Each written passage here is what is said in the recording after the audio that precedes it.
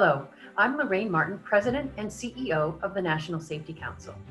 I am grateful for the opportunity to share this message with you in honor of World Mental Health Day coming up on October 10th.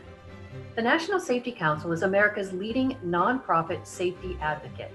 We are proud to have your organization as a member as we work to eliminate leading causes of preventable death and injury so people can live their fullest lives.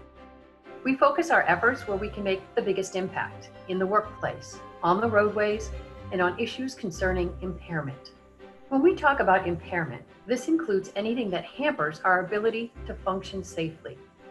Unfortunately, both substance use and mental health distress can impair.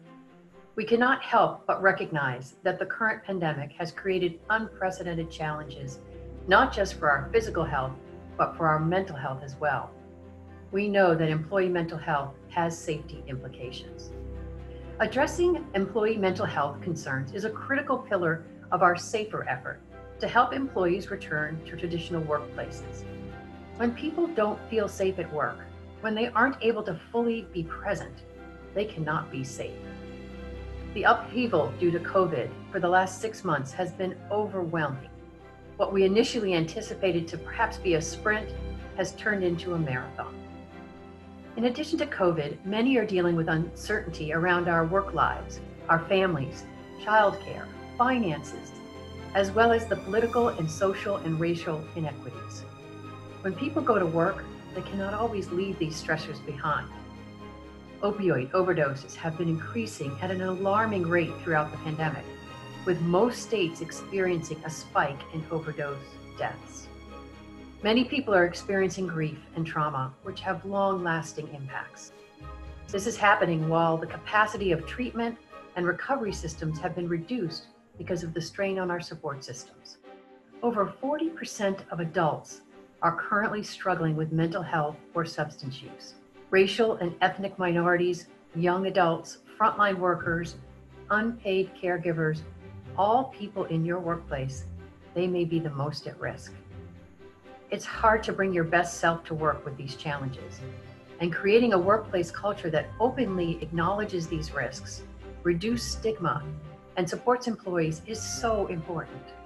The pandemic will continue to impact mental health across the country for months and perhaps years to come. The workplace can significantly impact employees' mental health, and it can also be a place of great care and support.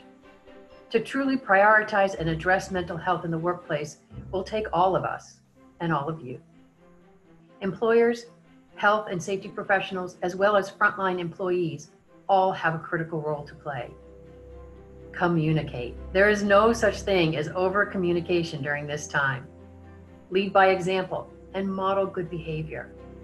Encourage time off use and other employee behaviors that support well-being. Take advantage of training on mental health offered by your organization. Share and facilitate access to resources and support, and recognize warning signs and symptoms so that you can know how and when to act. Reduce stress when possible, setting realistic deadlines, allowing and encouraging flexible scheduling. Remember, you're an employee as well. You cannot take care of others without taking care of yourself. Take advantage of company resources, EAP, wellness activities. Stay connected and informed, but disconnect when you need to. Practice self-care and set routines that work for you and help you recharge. Most importantly, reach out for support when you need it. Together, we can take care of one another and we can get through this crisis. I know that working together, we can create impact and help those around us live their fullest lives. Thank you.